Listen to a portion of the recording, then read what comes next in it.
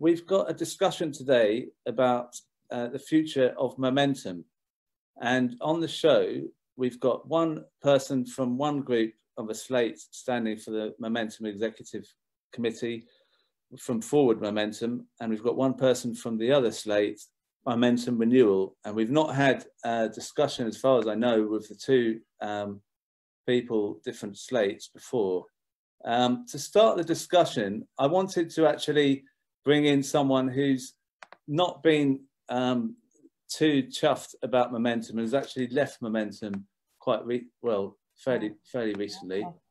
And I'd like to hear her view on why she left Momentum, so we can get a context for what she thinks is wrong with Momentum, and then we can ask the two people who I've invited to speak what they think can be done about that. So Libby, are you there?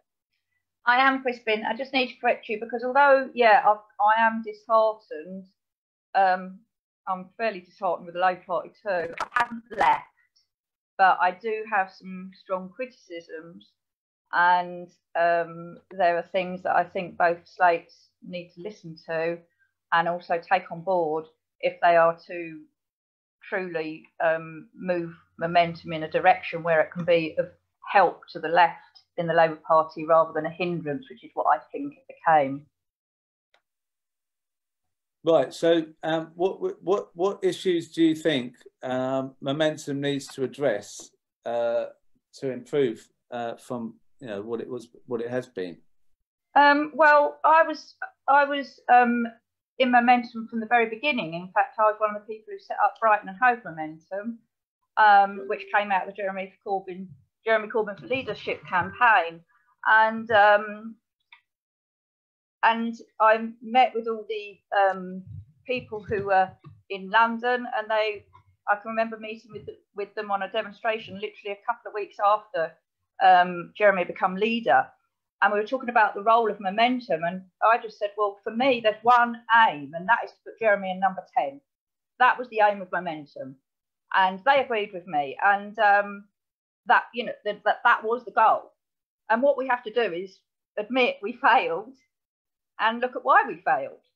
And I don't think anyone's really looking at what went wrong in Momentum, other than to sort of blame individuals and things like that.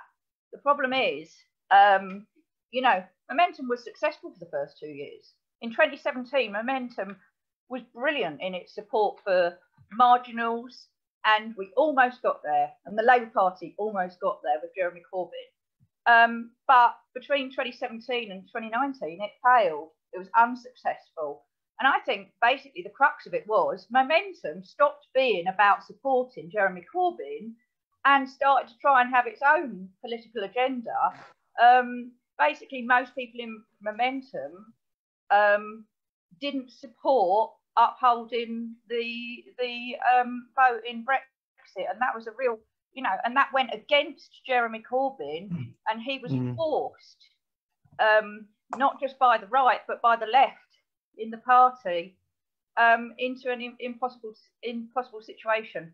Really, Momentum should have been putting the agenda of socialists, which is to support jobs, support education, health, housing, and the environment. But too many people were focusing on this whole Remain going on, all these, and it was all Remain, and really wasn't really connecting with, our last show, we were talking about why we lost the Red Wall. Who was listening to people there, in Momentum? And also we need to look at something which I haven't heard anyone talk about, which is the leadership of Momentum. And I'm not talking about John Landsman, I'm talking about the national organiser, who basically is a Keir Starmer supporter. Why has no one thought about that at all? So I think that question needs to be addressed too. And what I think with these two slates, I'm really interested to hear what they would do for working class people, working class members, because I attended the primaries and my question didn't get asked. And my question was about working class representation in Momentum, because you have women's representation, you have BAME representation, you have quotas for these, and that's that's fine, that's good. You don't have any quotas for working class. And I just think the domination by middle class people makes it you know, if you're going to have a party and a movement called Momentum that's supposed to be for working class values, you need to have working class people representing themselves. You can't have middle class people telling working class people how to do it. You've got to have working class people doing it for themselves. So I'd like to find out how many people on each slate are from manual labour jobs. And I'd also like to suggest to anyone in Momentum, which I still am, that rather than vote for one slate or another, because if you vote for one slate, the other slate, and you get a whole slate in, the other lot is just going to bugger off. And so in order to unite the left, I think we need a combination of both, because otherwise it's just going to be one faction taken over, and that's not going to be helpful to the left at all. I think what we need is to be coming together. So when I vote, I'll be looking to vote for people who represent the values that I'm talking about from both slates, and I'll also be looking at individuals who are standing as independents for the NCG.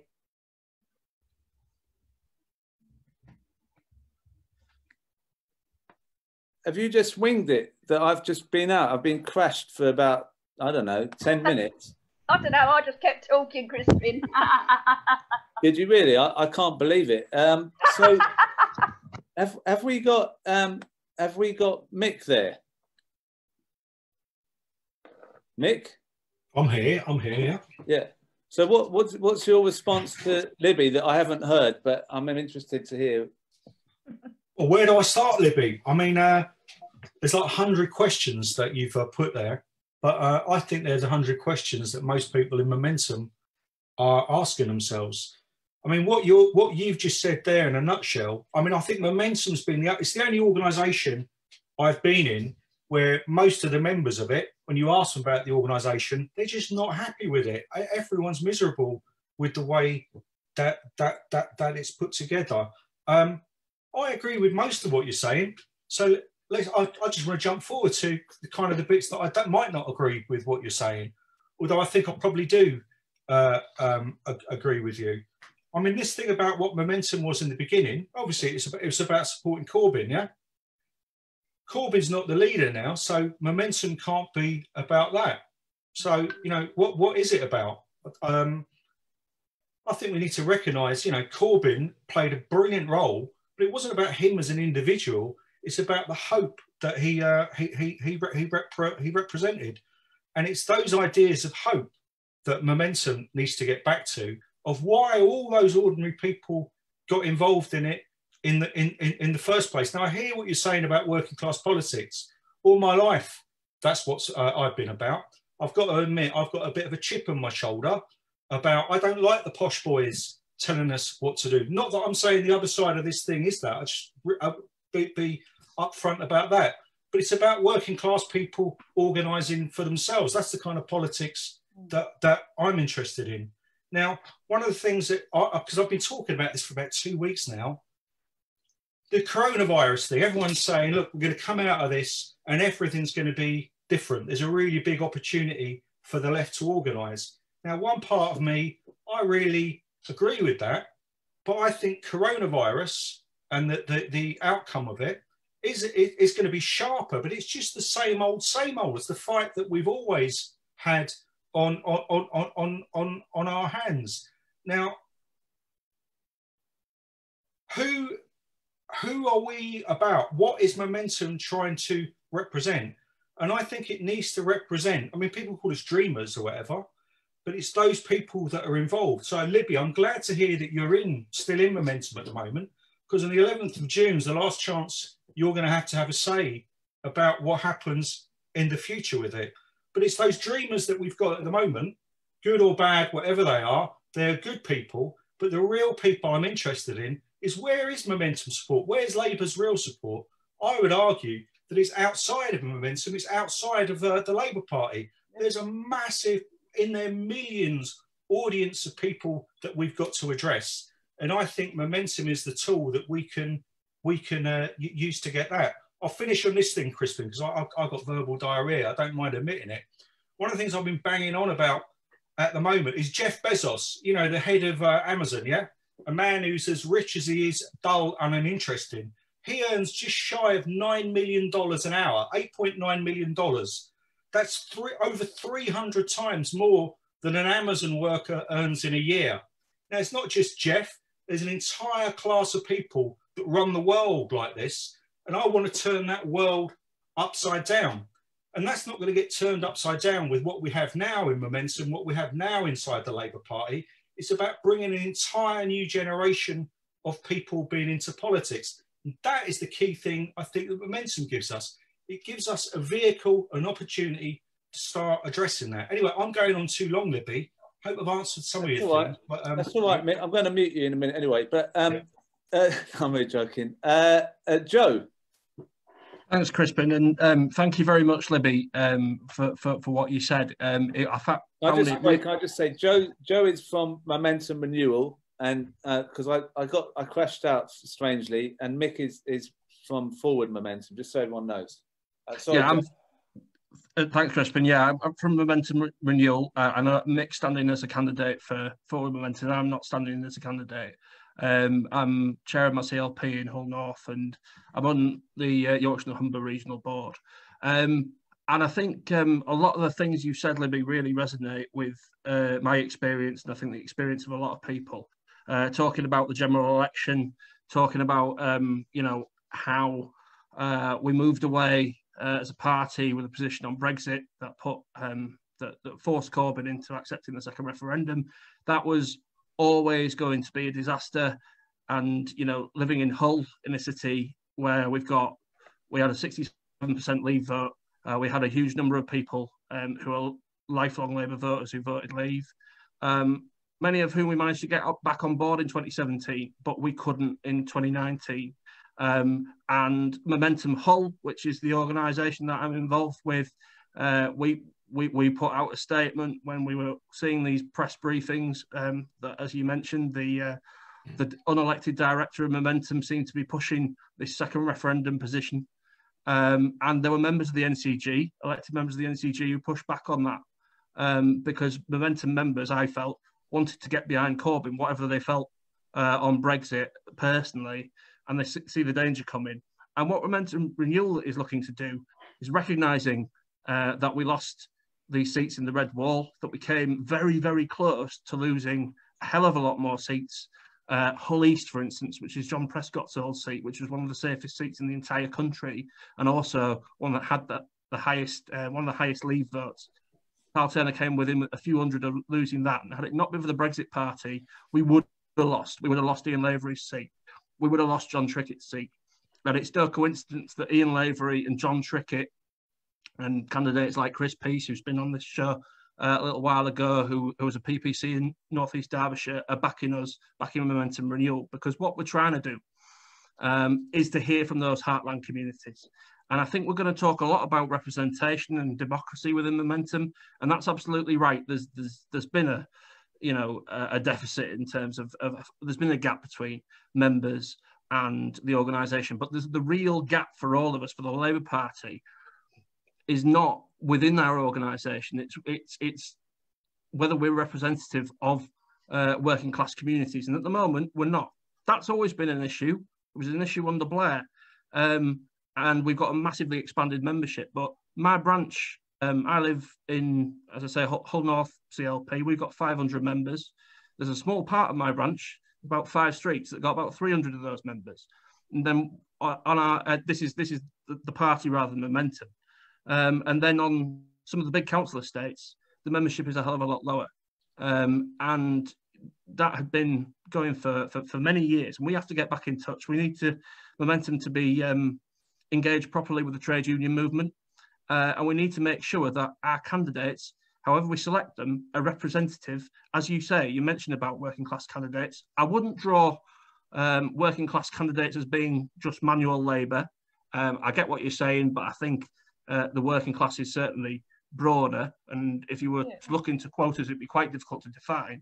But I agree with the spirit of what you're you're suggesting, because what we're going to do with Momentum Renewal, we're not having primaries, but we are asking for people to apply. We've got a board that has a remit to get a regionally, geographically, age representative, that we have representatives of people from all different backgrounds on our slate. And I think we'll achieve that better through Momentum Renewal than through a primary system. I'll stop there, and if you obviously want to come back on things we've said, we will do. But thanks very much for what you've said. It's very thought-provoking. Can I sort of, because like what happened was my daughter just put some crumpets in the toaster and it fused the whole house. So I came on for 10 minutes, but I've got over that. I hope, but I'd like to ask some questions about the democracy side of it, because there's one thing that I was sent in a few questions. A few people asked me to ask you 2 questions. One was quite interesting, which is that John Landsman has stood down from Momentum, but he wants to be part of the NEC. So how would he be on the slate for the NEC unless he's voted for? Would John Landsman automatically be on the slate for the NEC, or would he have to stand for a vote? Do you have a comment on that, Joe? Or yeah, sure. I mean, we would have a process. What we didn't have last time, the absolute disaster of the by-elections, where we were split all over the place amongst the broader left, within Momentum and amongst the broader left, and it had disastrous consequences. We need left unity in terms of a slate. So Momentum would play a role in that, CLPD would play a role with that, other organisations would play a role with that. Momentum would have to have its own process, but there's no question anyone automatically gets onto that. John's been on the NEC. I think he's done a very good job on the NEC. I think he's done a hell of a lot of good for the party, and I know a lot of people have criticisms of him. I have my own criticisms of him, but I think he's done a hell of a lot of work for the party. And if he wants to put himself forward as a candidate, Momentum would have to have a process to who they're going to give their support to, and that's going to be in consultation with other groups on the left. Momentum is not the only group on the left. So John Landsman would be open. There'd be a new vote for who would be on the NEC, and it would include him. He'd be open for not being on the NEC. Is what I mean. If John wants to put himself forward, then that's got, like anyone else, it could be considered on.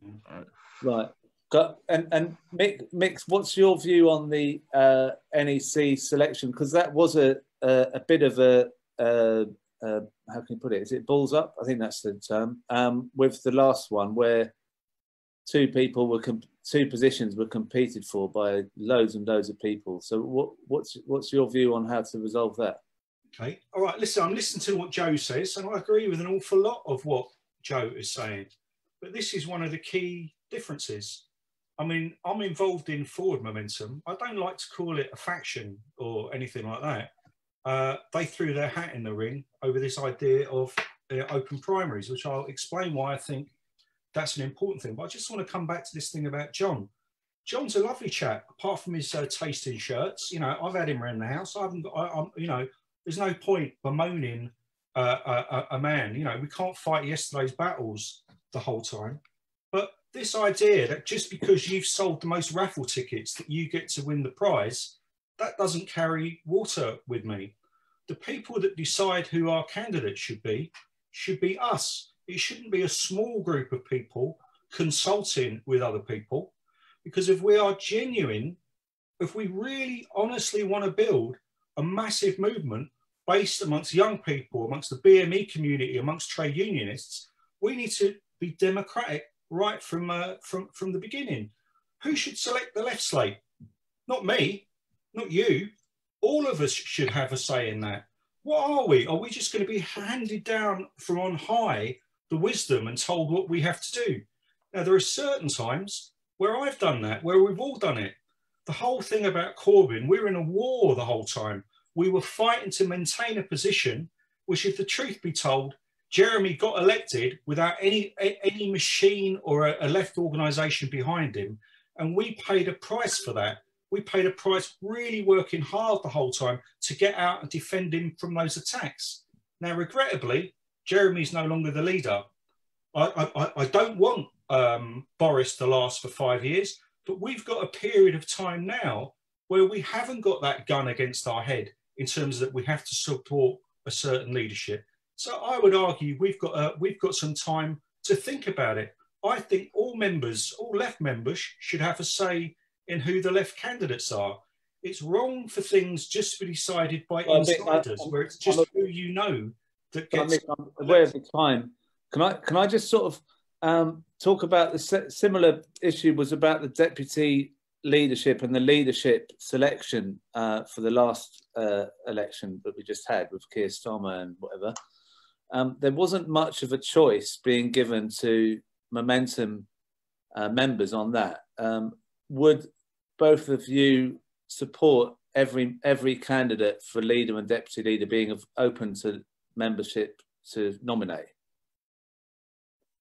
Yes, I think what they did in the time frame was, you know, it was not ideal, and I think we've recognised that in the statements we've said. I think, you know, Momentum members have to be fully consulted on important decisions like leader and deputy leader.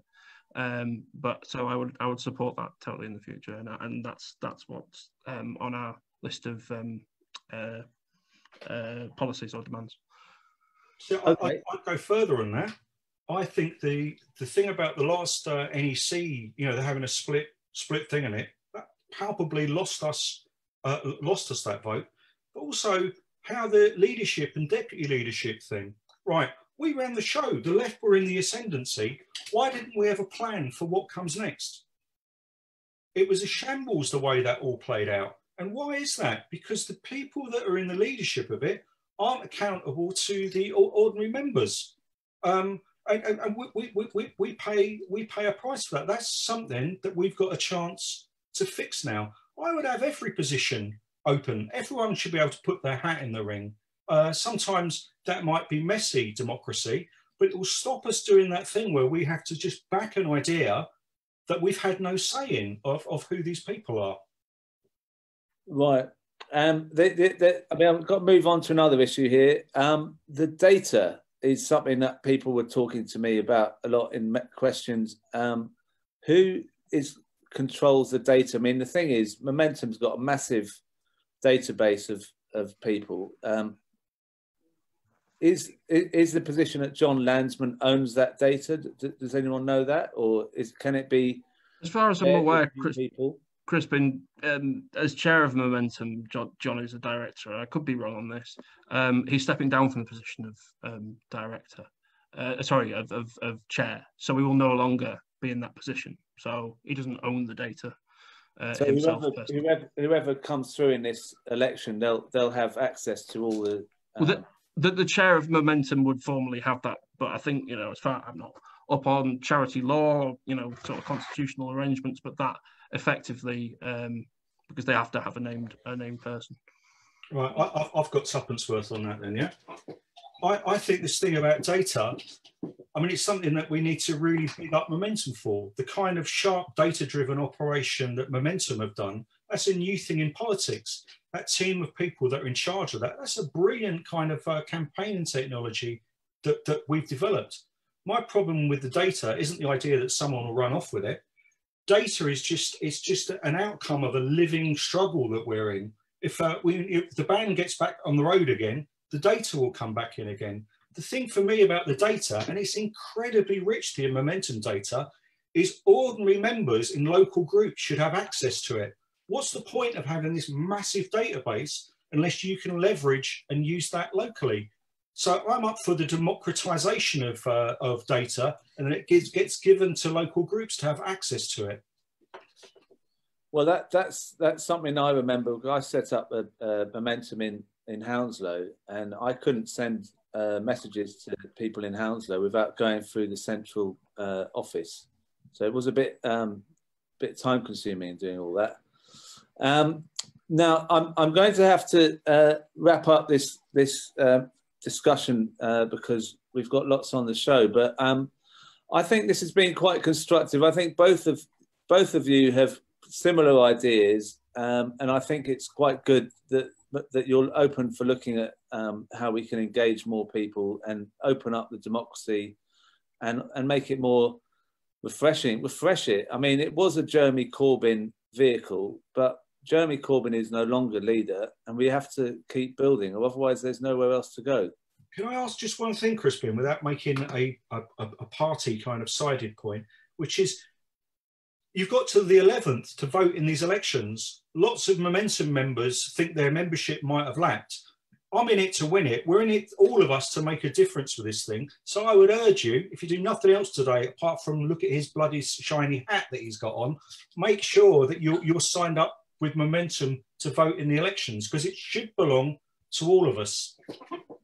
Absolutely. Thank you, Mick. And Joe, do you want to? Because it's only fair that you get to say something about my hat as well. Well, thanks for having me on, Crispin. I've really enjoyed it, and thank you very much to Libby for the points and the questions that she posed. I hope it's given people a bit more of a flavour of what the two slates are about, and as Libby mentions, people can stand as independent candidates as well.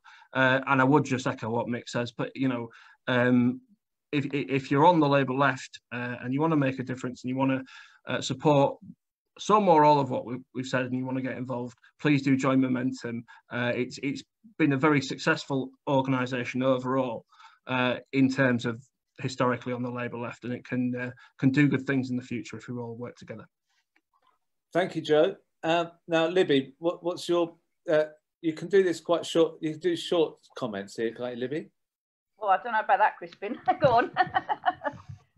Well, I would just urge all Momentum members to vote because it's our right, and I would urge all Momentum members not to vote for one total slate, because if the whole of one slate gets in, half of all the others will leave, and I want to keep everyone in so that we have the biggest movement possible. So I should be voting for half and half, and if there's independents, I'll be doing a third, and a third on the independents, more or less. But I will be looking at the individuals. I'm definitely going to be voting for Phil Clark from Brighton because he's an absolutely brilliant candidate. Libby, this isn't a way you can flag your favourite characters here. Oh, am I not allowed to say that? Sorry, Crispin. I didn't realise it was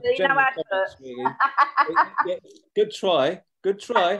But I do have control of the mute button, even though I could possibly be frazzled by another fuse from Crumpet. Just one question though: who will be the Momentum spokesperson for these people? Because at the moment it's an unelected, organiser or whoever it is. They've never been elected. The people who are the actual spokespersons. So that's the problem, surely, and none of the slates have even addressed that problem. Well, you're going to have to do another. We have to do another show on that one. Just that one question. Thank you, Libby. Now, Pamela Fitzpatrick is our regular, I suppose you could say, columnist, who does a special feature every show called Labour Leaks Update, and we think that Labour leaks are worth highlighting every single show because some people don't seem to think they're worth talking about, but I think they're quite disgusting what's happened there. Now, Pamela, are you there? I'm here. Yes. Hi, Crispin. Can I just say that we know that you stood for the General Secretary and you got to the interview, and we read on a tweet that I believe you didn't receive news yourself. You just got a tweet you read from someone else saying you hadn't got on the shortlist. Yeah. Is that a bad sign about how the Labour Party's going about things?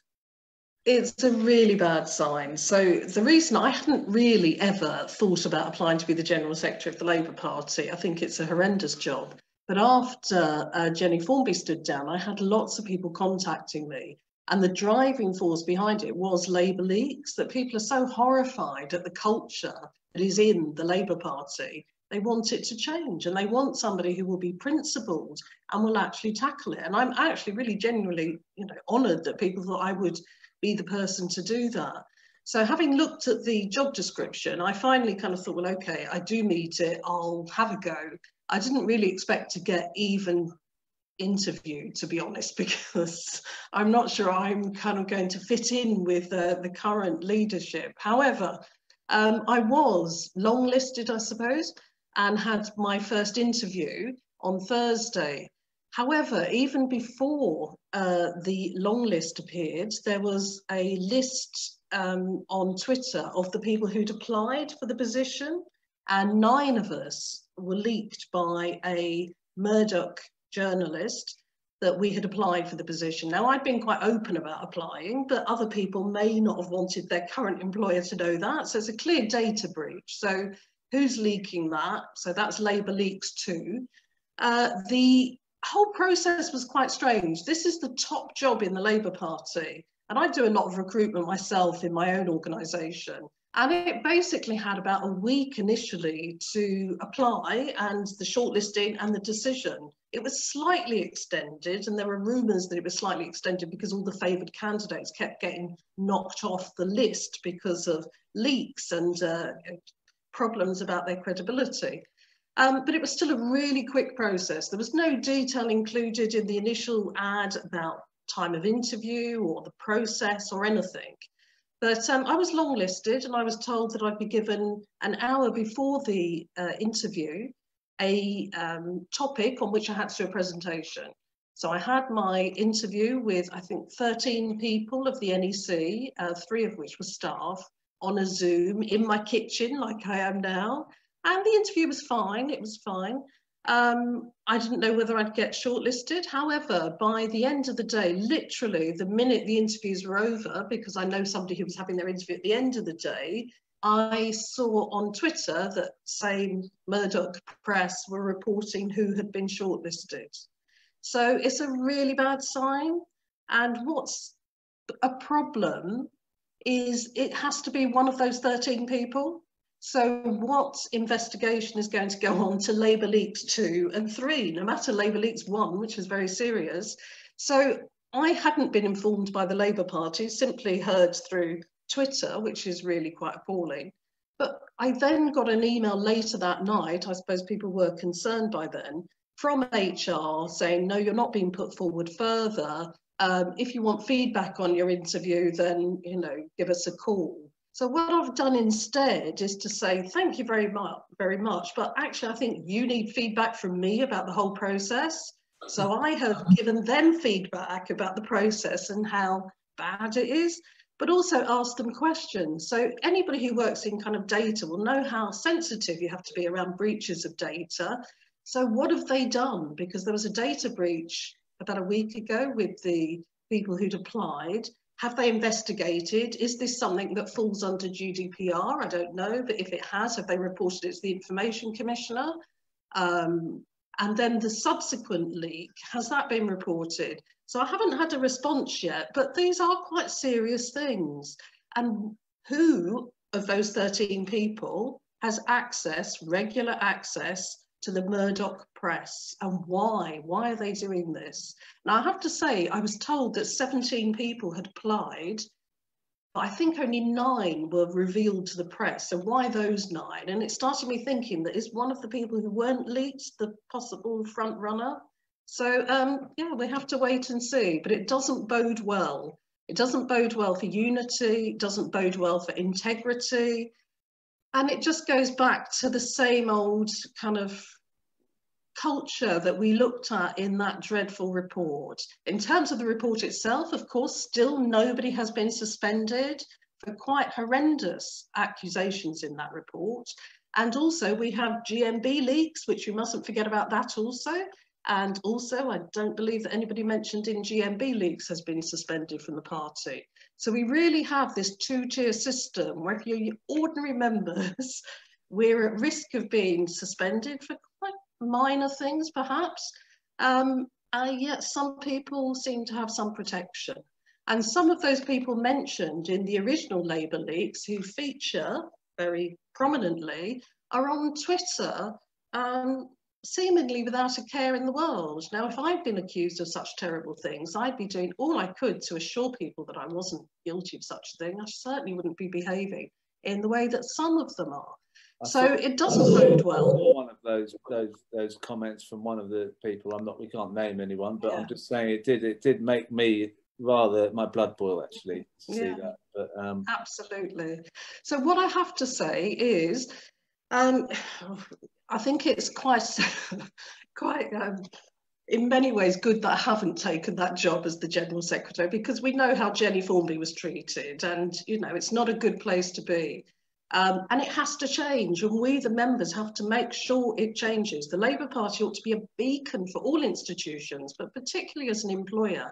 And this just isn't good enough. It isn't. And I want answers, and I'll keep asking and keep making a nuisance of myself very politely all the time. But we have to keep on at this. And I really pay tribute to Crispin for keeping this in the public eye, because I think the party, some in the party, are thinking that if we just stop talking about it, then it will go away and nothing will happen to those people. And it's not acceptable. I don't want to be in a party that thinks it's okay for bullying, for abuse, for racism, for ableism, and that it's okay to try to undermine the party in getting a Labour government because it doesn't suit their individual power battles. So that's it for now, nothing more, but we'll keep on at it.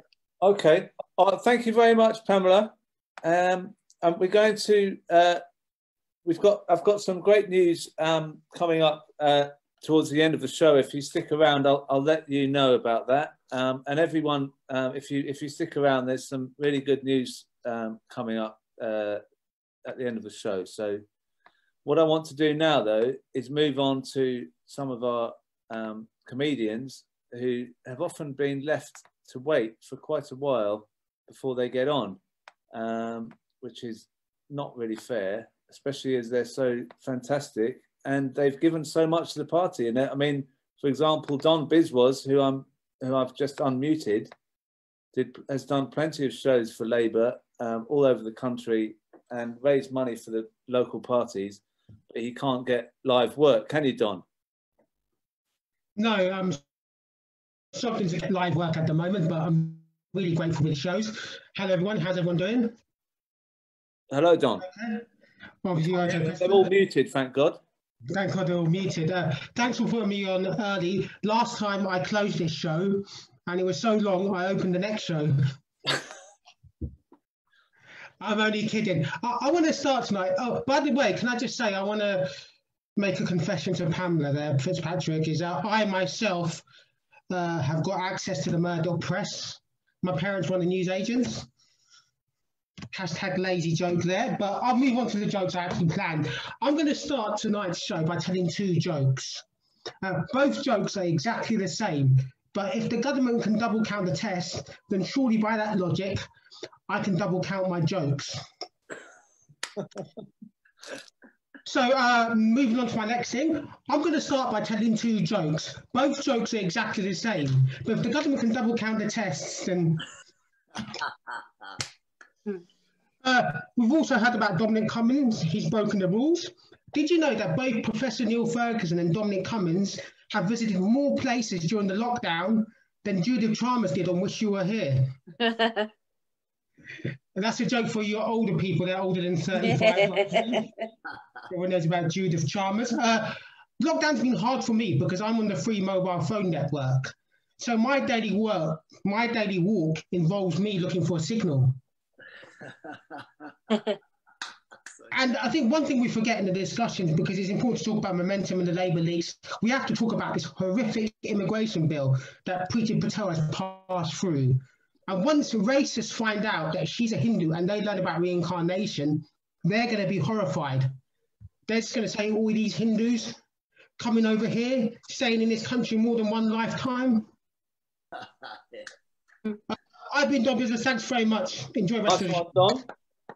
And Patrick. Hello there. Are you Crispin? How are you doing? I'm good. Oh, there you are. Right. You've got a light bulb, 2 light bulbs behind you. You be careful with those, Patrick. Be careful.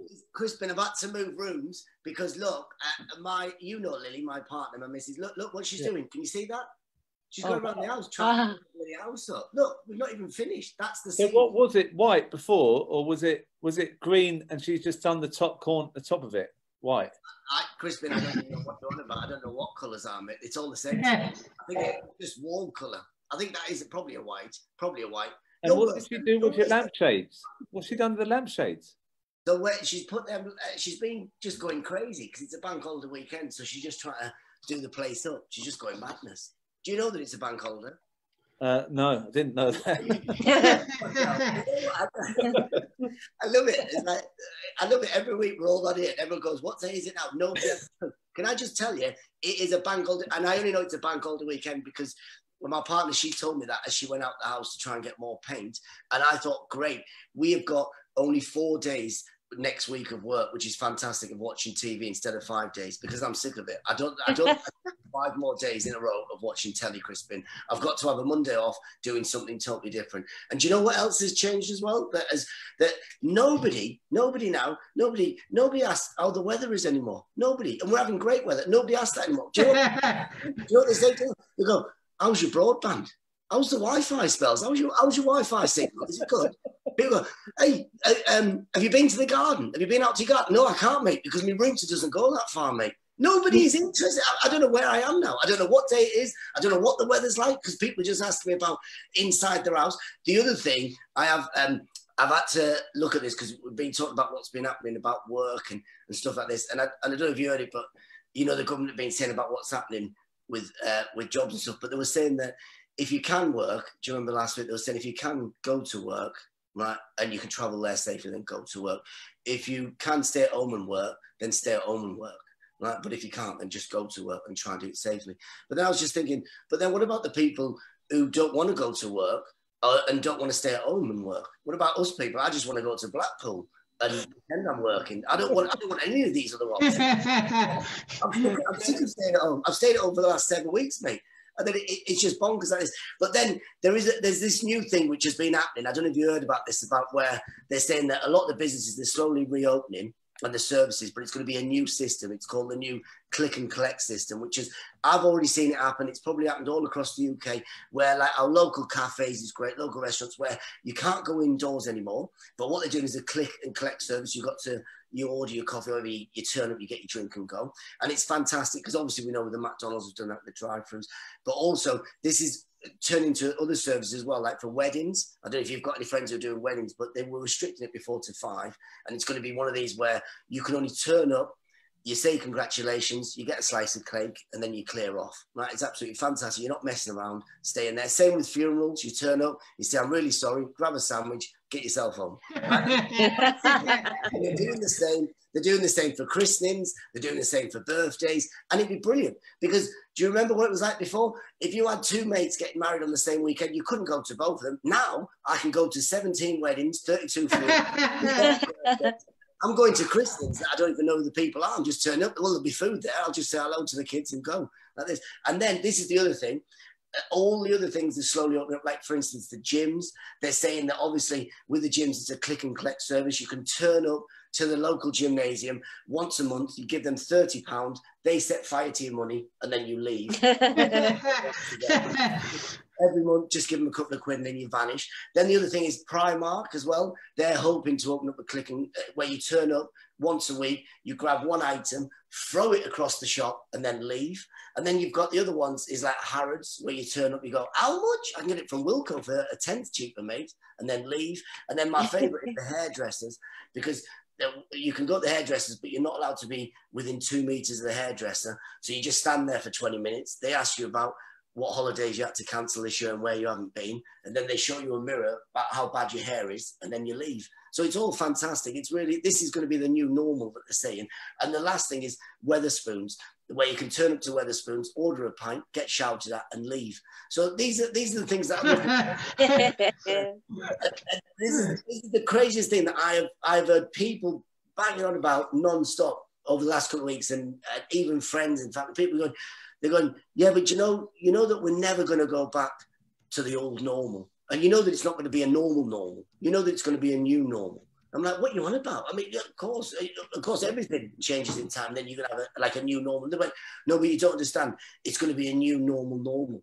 And I said to them, "Listen," I said, "I'm not bothered." I said, "We've always got to be ready for a change or something like that. Because look, Crispin, you remember last May bank holiday last year, right? Great fun. But I remember coming home after a show, 2 a.m. in the morning. There was people, drunk people, trying to punch buses in the street.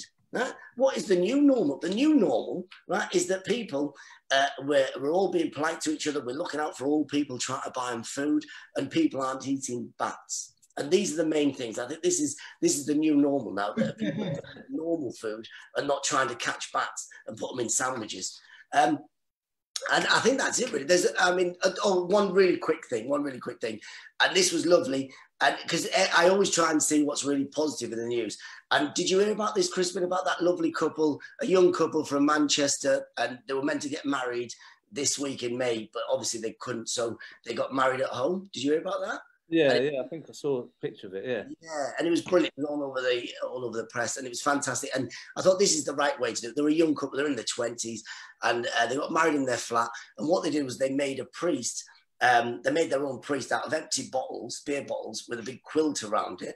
And then what they did was they did all their guests came on Zoom, and I thought that's fantastic because it's a young couple. You know what it's like, right? For these young people, now I feel sorry for them. We were lucky when we were younger, but these kids, they're saving money on catering, right? They're saving money on the venue hire. They do it in their flat. And also, you know what it's like when you've got all your friends and family around and stuff like that. At a wedding, people go on and on, but on Zoom, it's brilliant because you can just mute them. You can pretend your broadband's gone. You can just start deleting off your wedding list. It'll be fantastic. And then they've actually got the wedding cake to keep for themselves. So I think that was a really positive story this week. And I think it is going to be, there will be some good changes coming up in the next couple of weeks. So I think we'll be all right. Well, that's really good. You've got always positive. And thank you for reminding me it's a bank holiday. It is a bank. I only know that, yeah. I literally found out about 30 minutes ago. Well, actually about an hour ago before the show started. All right, well, thank you, Patrick. And Susie. Hello. Hey. How are you doing? Hey, do I look any different? You've done your eyebrows. I started my diet 2 days ago. Woo! Oh. Yeah. It only took 60 days, 19 stay-at-home for labourers, and I finally did it. And you know, sometimes there's like a catalyst. There's a moment where you think, right, I've got to sort it out. I went for a swim the other day. My mum videoed me, and I looked like a dough ball in a flowery hat, and I thought, this is it. And it's basically the fear of outside land clothes. So I started my diet, and I don't feel funny today. So I think I've realised that carbs are the source of my powers, because I just got nothing in my head. But I was enjoying Patrick talking about the outside world.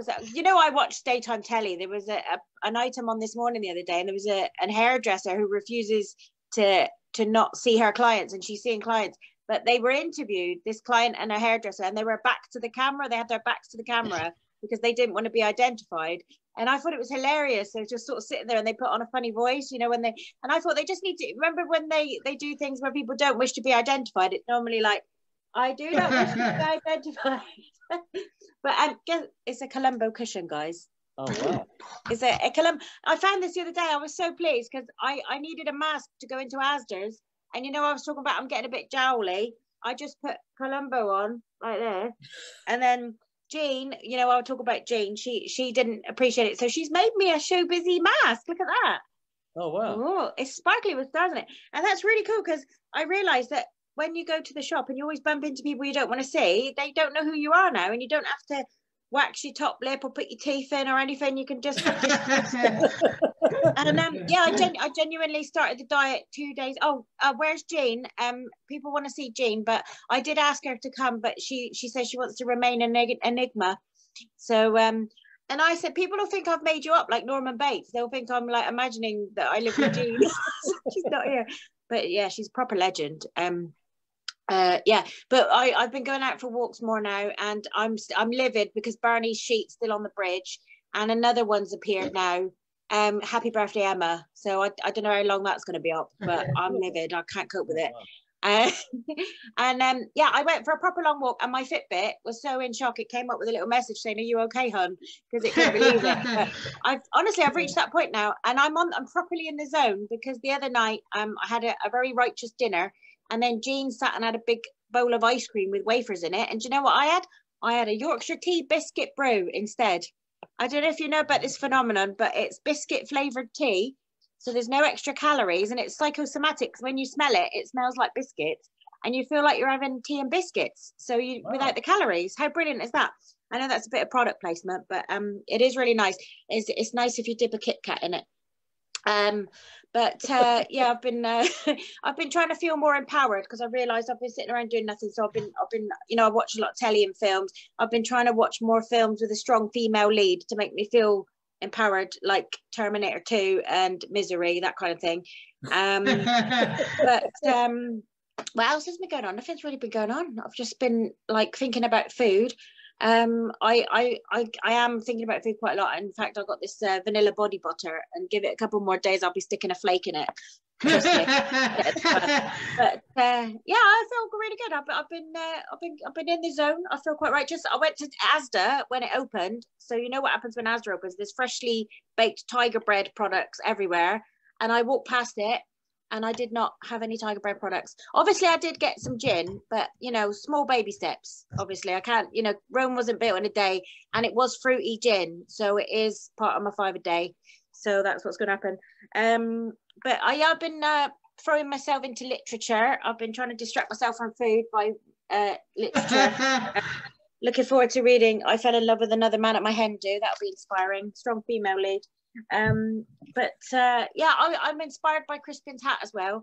I'm not impressed with the constant talk of crumpets though. It's making me salivate, frankly. Well, I could do without anyone eating crumpets. I love a crumpet. Yeah. Have you ever put bacon inside 2 crumpets, like a bacon sandwich? No. No, that's why your BMI is healthy, Crispin, because you've never done that. Clotted cream on everything. Anyway, that was the old Susie. New Susie doesn't do that. But my auntie gave me this present. Your hat's lovely, but my auntie gave me this hat. And look, it's got a massive wide brim. So it's really good when I'm sat in the garden reading my book. And also it's like a social distance hat because no one can get anywhere near me. So I'm going to wear that and my mask in Asda's and not see any of my old school pals that I pretend to be friends with on Facebook but never talk to in real life. When I see them in Asda, I go the other way, which is awkward now. We're a one-way system now. So I have to kind of like duck down and yeah. But yeah, that's it really. Nothing's really happened. I'll see you Wednesday. Hopefully I'll look significantly thinner on Wednesday. We're looking forward to seeing doing all right so far. And sorry? I said it's going right. I've got, seriously, honestly, I think carbs are the source of my powers because I just don't feel funny anymore. So I can't lose too much weight because it won't be funny anymore. You are funny. You are funny. So oh, you can't help it. And if you lose too much weight, you look really old. Because your face kind of goes like that, so you got to kind of take a bit of chubbiness. Because I remember that happened to Pat Butcher in EastEnders years ago. So lost loads of weight, and yeah, got to keep a little bit of chub just for the, you know, the cheeks. Yeah. Oh dear. Anyway, I must Columbo's on, so I've got to, you know.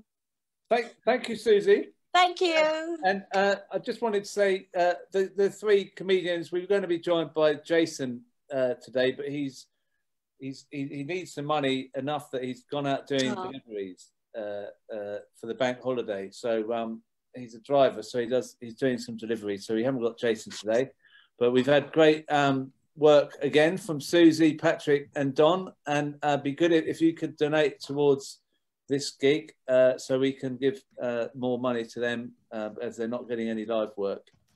Thank you, the comedians. Now we're going to move on to I know it's Patrick's highlight. It's the Clash of the CLPs. And the Clash of the CLPs today we have the mighty Clwyd South against Norfolk, 2 rural constituencies, opposite sides of the country. And we're going to we're going to listen to Norfolk. We're going to find out about Norfolk. We're going to listen to Mike Ward. Are you there, Mike? I am indeed. Mike, I believe you're a poet from Norfolk. Yeah. And have you always been in Norfolk all your life? All my life, yeah. And this is a particularly Norfolk type poem. It is it's in Norfolk dialect, yeah. Is it in Norfolk dialect? Okay. Well, off you go, Mike. Okay. It's about a mouse. Well, blast your eyes, you dizzy mouse. What a place to build your house. right where my old horse and plough. Look at a fur on your brow. I see all right that you're fit and had enough of my old squit. But damn, that don't half give me pain to see your hum go down the drain. Instead of in your cosy home, you lay there fuzzy beneath the moon. You planned ahead to be all right, safe for day and warm at night. But now you squirm and fuzz in bed. I'll tell you now what's often said. The best laid plans of mice and man sooner or later go down the pan. Ah, well done. So have you been a Labour member for a while, or are you new to the party? I've been on and off. When did you first join? Oh God, I should say about not in the 70s. And you've come back in, and you're do you perform for the well, party? I went out with Blair DeFarkle, of course, and okay, but joined the CP, then got fed up with that. You what? And I joined the CP after Blair. You joined another party. We're not allowed to talk about that here. Oh, really? Talk about that here. I might have to mute you now. I might have to mute you. Well, I've been in the Labour Party for a little while now, anyway. Well, thank you, Mike. I'm going to move on now. Before you talk about other parties, I'm going to move on to Mandy. Hi, Crispin. Hello. Regular of the show, and this is your constituency, Mandy. It is. North Norfolk. It is. How long have you been in North Norfolk? I've been in North Norfolk since the 70s, but only a member of the Labour Party since 2015. Right, okay, so we're not going to go into other parties, promise, please. Yeah. Right, now, you're doing a lot of stuff in North Norfolk, aren't you, for members? What have you been doing? Yeah, well, during the lockdown, I mean. I'm kind of communications officer, so what I'm trying to do is keep the website very lively, keep our social media profile going, and we've been trying to contact members over 70. We've had a ring round. The EC had a Zoom call, and we decided to ring everybody over 70 to check out that they were okay. And on the website, we have a list of volunteer groups, many of which are run by North Norfolk Labour Party members. And so we're trying to put people in touch with names and phone numbers if they need help. And trying to keep our presence out there. We're very much hoping that the Labour Party can agree to some Zoom call meetings, not perhaps every meeting, but the facility for in a constituency like ours, which is so large. Some members have to do a 40-mile round trip to come to a meeting. So we're losing out on a lot of people who can't afford babysitters or just have difficulty getting out at night, don't want to drive at night, for instance. And so we're really hoping that this post-lockdown Zoom culture could help rural constituencies like ours, which have real difficulties getting people in for meetings. So we're a big party, we've got over 600 members, but in meetings we probably only have 20, 30 people. Well, so we're hoping that Zoom might really do something for us. I mean, that Zoom could actually be the key to making it more accessible for members, but the party do have to kind of give that instruction that they're valid meetings. So maybe we should do a campaign for, especially for rural constituencies, that they do that. I'm gonna have to move on because we're running a bit late. But thank you, Mandy. We'll be back with you later. Emma, are you there? Hi, I am. Hi. You were the candidate for North Norfolk in the last general election for Labour. Yeah, I was a parliamentary candidate. I'm also a Norfolk County Councillor. Oh, great! And what's your view on a seat like North Norfolk? As Mandy was saying, all the members are so spread out. Do you think that it would be good to have sort of Zoom post-lockdown, that every meeting in North Norfolk could be Zoom? Yeah, definitely, and remote voting. I mean, I think at conference a couple of years ago, I thought that a motion was passed that we were meant to be able to trial different routes, because, you know, prior to this, there's loads of people that are excluded from meetings for a variety of reasons, and it shouldn't be beyond the wit of the party to make proceedings a lot more transparent, and so that people can participate and vote. It's so archaic that the only way you get a say if you can physically turn up at a meeting. I mean, sorry, I didn't mean to interrupt, but also in the rural constituencies like North Norfolk, it's difficult for Labour to get a foothold in those areas unless they do change the way they do things, because obviously the Conservatives are seen as stronger in rural communities, but there's lots of people struggling, aren't there, to get by. But we don't really hear about that because it's not an urban thing. Labour's got such an urban image. It has, but there's it's a bit of a chicken and egg thing. If you're forever told something's unwinnable and you have to go and target elsewhere, yes, absolutely, in a short campaign, but the rest of the time between elections we should be building, and you do that by what Labour members do best. They're normally connected and involved in things with their communities, building those relationships with.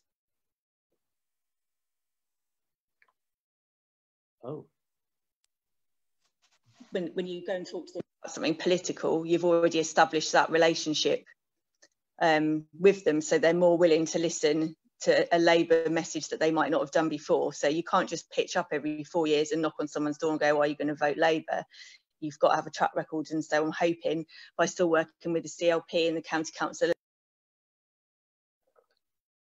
Oh, you seem to mute. If we can target a couple of seats, then hopefully we can build from there. Well, thank you very much for joining the show, Emma. And are you going to stand in the next election? Are you up for Norfolk again? That'll be up to the members to decide who they want to select. I wasn't trying to trick you into saying anything too presumptuous, but nice to speak to you. Thank you for coming on. Yes. We're now going to move to Clwyd South, and we have a poet in Clwyd South, Beth. Hi. No, you definitely don't have a poet in me, but I have chosen to share with you today some work by the celebrated Welsh poet. So it's not me. It's not your poem. It's not my poem, if that's okay. Well, are you going to recite it in a really energetic way that's going to win us all over? Well, I will try my best. Okay. Well, it's been said before that even a shopping list could sound poetic in Welsh, so hopefully. If I give you a brief history, very brief, don't worry, it's written by T. Nicholas, and he was a good friend of Keir Hardie, and some of you may know he was his election agent in the 1910 election in Merthyr. Like Keir, he was a Christian socialist and a committed pacifist. And he himself stood for Keir's seat after he passed. But the media derided him and tore him to pieces, basically, for his anti-establishment, anti-capitalist views and so forth. So he went on to become a minister and used this platform to preach his message of peace and unity. But he was arrested. No charges, no evidence, no nothing, just simply for preaching his message of peace. So this leads on to the poem I'm going to read. It was one of 150 sonnets he wrote while in prison. He was there for 4 months, and he actually wrote all the poems on sheets of toilet roll, and he chose sonnet because he worked out he could just about manage to fit 14 lines onto that sheet of paper. Okay. So, I'm going to copy now. I found 2 poems that I found that have been translated, but the one I'm going to read is in Welsh. So as we heard Mike's dialect there, we're going to hear a bit of Welsh as you've come up here. So hopefully this will work in chat. Okay. Cymerodd Hitler afael ar fy mamwlad, a Phrydain afael yn fy llong ei chriw. Ac ar fy ysgwydd dod i'r llaw heb gadwaid, am cae mewn cell yn unig tlawd a briw. Cymerwyd oddi arnaf fi fy enw. Bellaf, nid ydw i fi ddim ond rhif, heb du, heb ffrind, heb un peth ar felw, fel darn o bren yn nofio'r e llif. Neb yma'n dew all gair o iaith fy nhadau, na neb yn poeni am fy nhanged flin, cenhedloedd gwallgof yn rhychineb cadau. Blodau brawdoliaeth yn sarn a chi. Aeth pwyd am bopeth o'n fenaid, do, ddim darhostongwyd I wareiddiad dro. So I hope you've got some translation there of a couple of other poems, but I thought as you're joining us in Clwyd South, that's a bit of Welsh for you. Well, it's great that you could share that with us and to show the Labour people in Wales are culturally there doing stuff. And thank you for your introduction about what was the name of the poet again? T. Nicholas. T. Nicholas. Well, everyone can look him up. Look him, yeah, he was a friend. Might feature him in a Labour Heroes quiz later on, but not today, obviously, because that would be giving it away. Thank you very much, Beth. Okay. I'm now going to move on to Adam, who's a member in Clwyd South. Are you there, Adam? I am, yeah. Can you hear me? I can, yeah. So Clwyd South was a Labour seat until 2019. Yeah, devastating. What happened? Why do you think it was lost? Was it Brexit? It wasn't through lack of hard work. The amount of people we had out on the ground this time was, I think I'm right in saying, certainly the last few elections, by far the most amount of people we'd had out. The problem we had here was that this is a Leave constituency. Wrexham, which is close by, is a Leave constituency. Both went to the Tories, as a number in North Wales did, for basically the same reason, which was Brexit as the main reason. Tremendously well on the ground with the local MP candidate who'd been an MP for a while. She wasn't necessarily on, shall we say, our side of the party, but that didn't matter. We worked very well together in the last campaign. And she was openly saying how fantastic the CLP had been in supporting her this time and everything. And we kind of got the impression it was something out of our hands on this occasion, that something we couldn't control as much as we tried. It didn't work out. I think that was more to do with factors that weren't local, more to do with, well, almost certainly to do with Brexit and that being the main issue around here. Right. So do you feel there's optimism of any kind that you can win this back next time? Yeah. Certainly in a lot of the CLPs in North Wales, the vote was a borrowed vote. I know from speaking and on the doorstep to Johnson because of Brexit. So I am convinced, yes, absolutely. And right across the Northwest, as we campaigned, some of us in various different CLPs, the same story all the time. There's been a gradual issue with trust with Labour that's been going down and down. It came back up. A personal opinion, not speaking about for the CLP, I think the problem we had this time is, even if people believed the media and didn't like Corbyn on the doorstep, which was the same in 2017, of course, then they at least saw him as being anti-establishment against the big boys, if you like. This time, I'm a Remainer myself, but this time, thanks in part to the membership, which is entitled to our review, of course, but we moved him into being ridiculously seen as being establishment versus ridiculously Boris Johnson being anti-establishment. And that absolutely hit us. They lost trust in him because he was perceived as stopping Brexit, even though obviously that wasn't the case, but that was the perception. So can I just interrupt you, because I'm a bit aware of the time, but I was informed yesterday that Boris Johnson actually stood in Clwyd South in 1997, and we sent him packing then, but it was unfortunately he's come back to haunt us. Well, I bet we probably send him packing again in the next. But I have to say, Crispin, just before I go, there's the CLP itself. I'm immensely proud to be part of. It's phenomenally. We've had successful campaigns, and you remember in Wales, there's a lot of stuff that's devolved, and we have a Welsh Labour government. The new leader, Mark, a proper socialist, he's a good guy. and things get achieved in Wales and pushed, and we've even just managed to get things overturned within our own government through campaigning. So I'm incredibly proud of our local CLP, both the existing long-term members and the new Corbynites, for want of a better expression, who work very well together in making some serious overturns. We got the biggest defeat for Welsh Labour at their own conference. We overturned decisions. We turned the unions on our side when they were with the government previously. So locally, to speak well of my colleagues, I'm very proud to be part of the CLP because it's incredibly well run. And credit to Jackie and Vic, our secretary and chair there, everyone else. Right, I'm going to have a word with where is she? Helen. Just a quick word with Helen. Hiya. Hi, Helen. Right. So how are you? You've been getting a lot of plaudits there for the work of the CLP. So you're keeping morale up, even though you lost in the general election. We're trying our best at the moment. Yeah.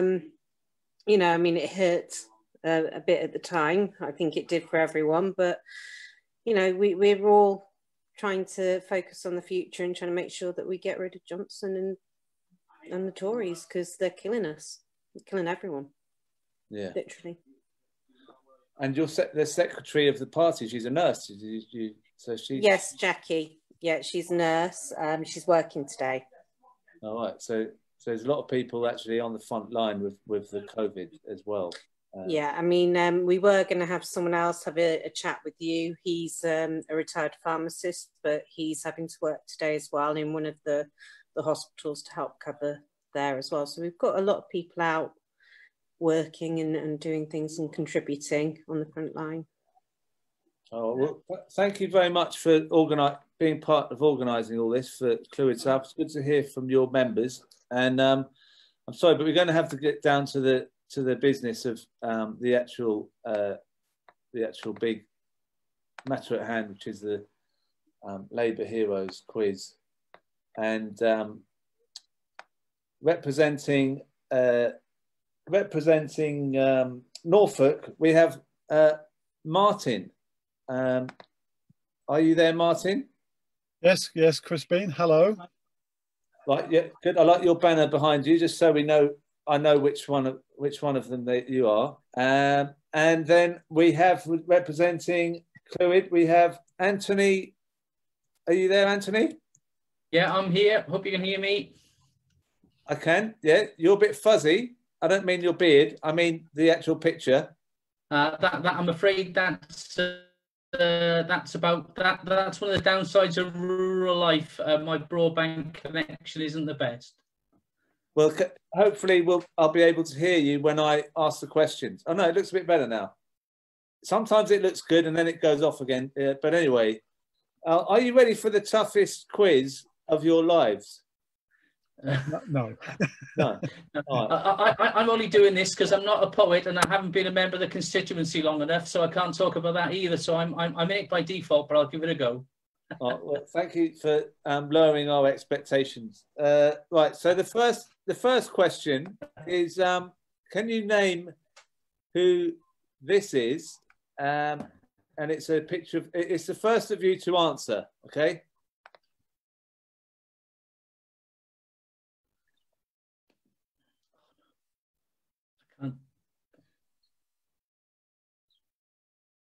Can you name who it is? Angela Rayner. Angela Rayner. So who said that? Martin? Yes. All right, okay. I'm going to have to mute Helen because she told everyone by mistake. It's all right.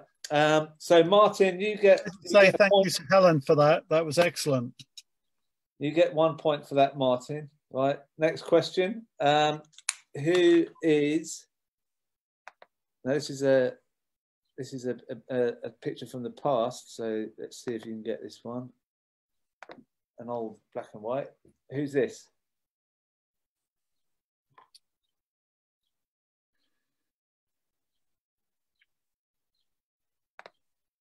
Anyone got it?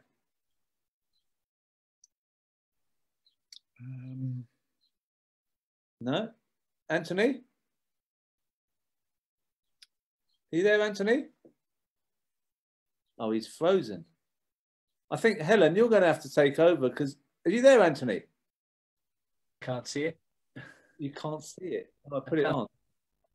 I'm here, but I can't see anything on the screen. Oh, that's I saw the last one. I answered as well. I think. Oh, what did you say? Oh no, I was behind. I was. Oh, is that Betty Braddock? Betty Braddock. God, that's really deep. Yes, it is Betty Braddock. Was that you, Anthony? Yeah. Wow. I think, Helen, you're going to have to take over from this because Anthony's signal is not good I enough. really tried to avoid this. Helen, you've got to take over because it won't Right. work. So the next So do one. I get the Angela Rayner point then? Oh, you want the Angela Rayner? I think that's fair, Martin. Oh. So we'll have 1 point for Angela Rayner and 1 point, Martin. You got Betty? Did you get Betty Braddock? No. No. All right, you didn't get anything. All right. Okay. Okay. Here we go. Let's move on quickly. The next question is: who is this when they were very young? Jeremy Corbyn. Helen's got it. Helen's got another one. All right. So don't give up. Don't give up, Martin, because we've got a couple of questions that are specifically about your constituencies, and this is a name. This is a councillor in one of your constituencies. Can you name who the councillor is?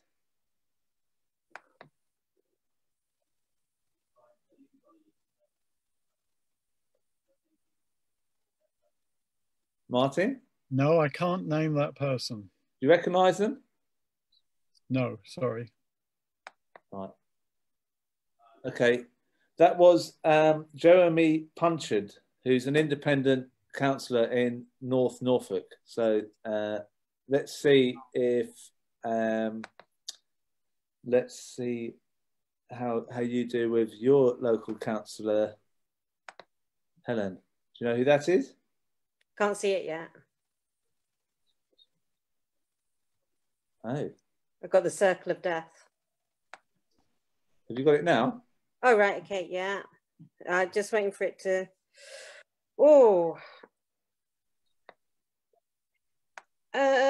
Is it Pritchard? No. No. Okay. You don't know who it is? No. It's Melvin Mills. Never heard of him.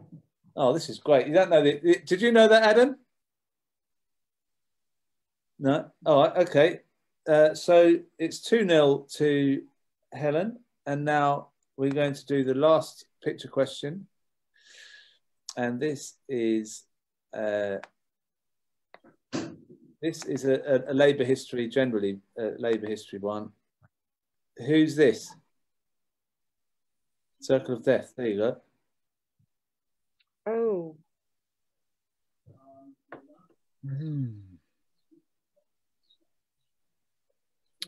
Yes, I don't think I know that one. 1960s. I wasn't born then. Good answer. It looks familiar, but I don't know. Right, let's see. Is anyone got it in the I was chat? born then, but have you Is got a anyone in clue, the chat? Crispin? Is it Dennis Healy? No. No. No. No one in the chat? Do you want me to try again? You're going to give a clue? He was very controversial. I wouldn't say he behaved impeccably in his life. He was known to do some pretty... he's also rumoured to be a spy, so that's not... There's a lot of chat on there that's saying some answers, so I'm not going to answer because one of them's just okay. said that. So someone might have it. Let's see who's got it in the chat. Nina. Where's Nina? Might have to talk to Nina. Nina?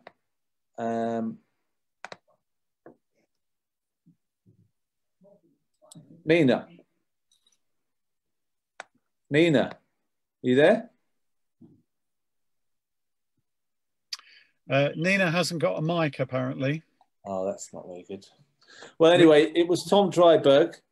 He was he was a Labour MP in the 60s. He was just rumoured to be a spy. There were lots of other stories about him. Now, at the moment, Clwyd South are winning, but this is your chance to come back in, Martin, because we've got the singing round.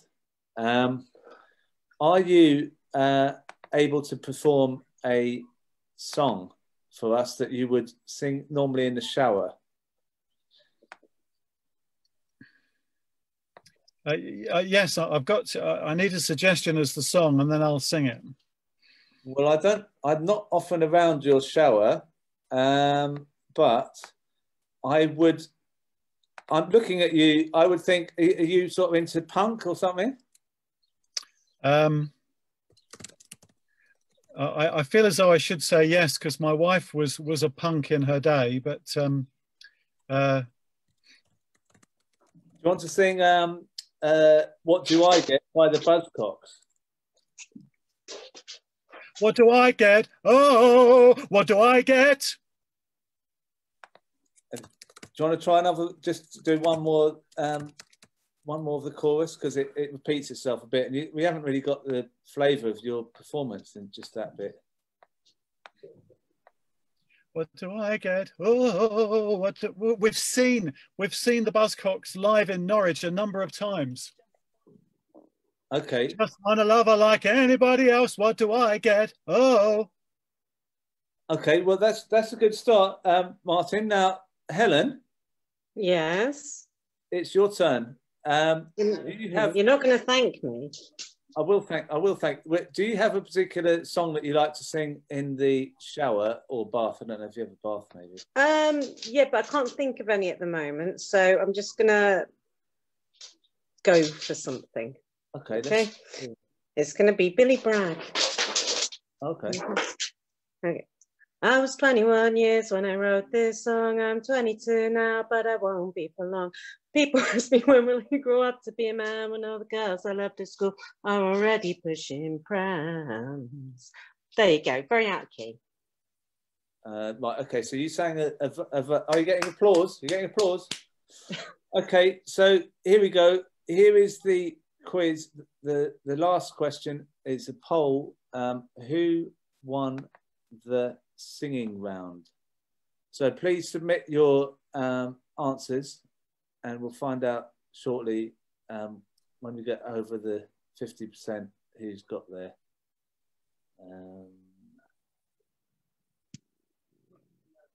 Okay.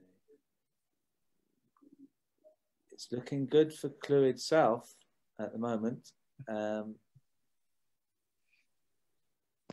Yes, Clwyd South have actually won. Wow. I will share the results with you.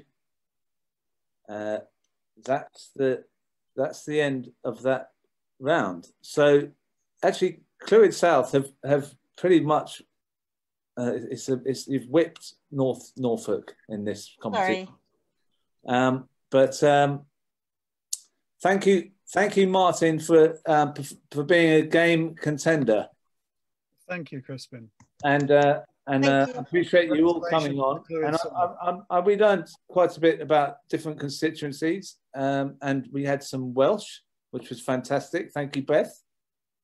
And it's good to see Adam again. I saw Adam, I think, in Liverpool, or it was Manchester, wasn't it? We did a show up there for JC for PM tour.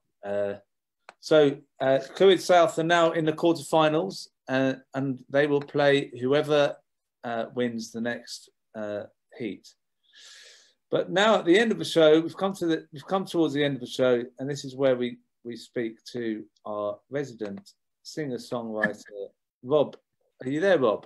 I am here, yes. Thank you for staying with us. It was enjoyable. I said we'd do an hour show today. I've just missed it by half an hour. It's not that bad. It's shorter than a football match. It's shorter than a football match. It kicks off at 3. So quality pies as well, probably. Well, I was just thinking actually about you is that obviously as a Brentford supporter, you must be quite upset that you've not actually been able to say goodbye to your ground. No last trip to Griffin Park. Really sad. It's like yeah, it is a bit sad. Extra special match, I think. Well, no. Anyway, let's not get too sad because we've got to play your song again. You've written a song based on what was said in last show about the red wall. And what's the name of the song again? It's called Blue Light on a Red Wall. Blue Light on a Red Wall. So I'm going to play your song if I can find it. Yes, I can. There we go. Oh, yeah.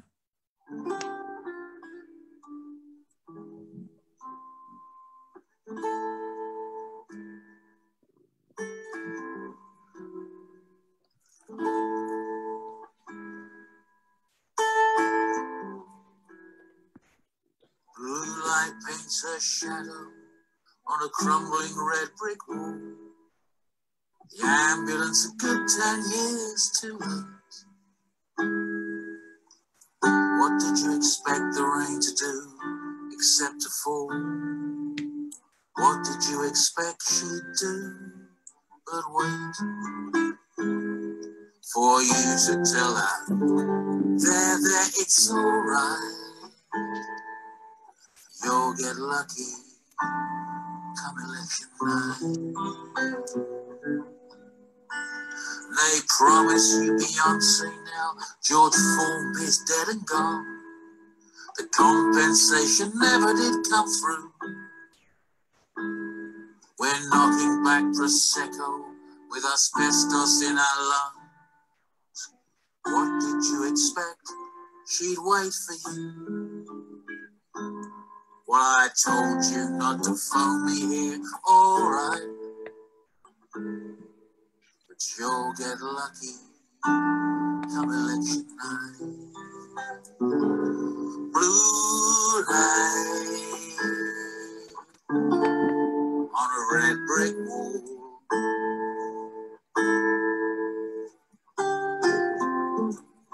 Blue light on a red brick wall.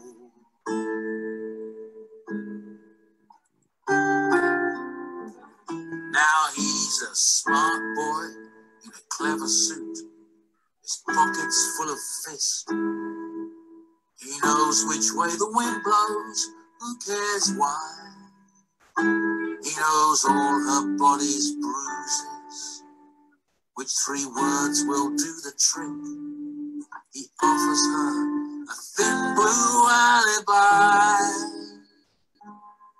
and he'll teach that bitch what grateful means. Alright. Oh, he'll get lucky come election night. Blue light on a red brick wall.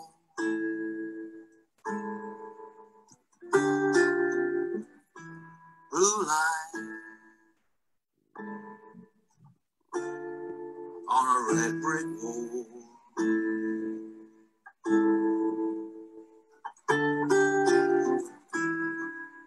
The ambulance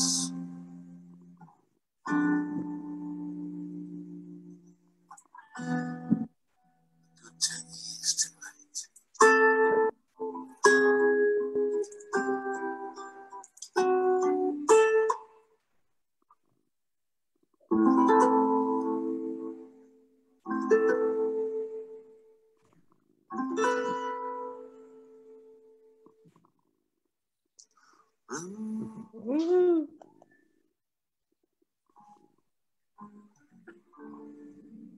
On a red wall.